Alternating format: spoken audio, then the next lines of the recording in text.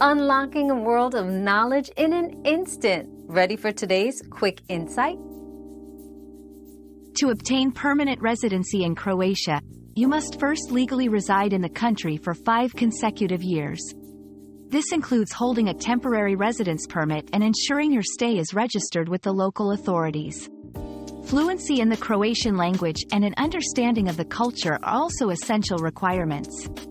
It's advisable to begin the application process well before your temporary permit expires, and seeking assistance from a legal professional can simplify the process. Another mystery solved, but many more await. Keep up with our daily discoveries by subscribing and turning on notifications.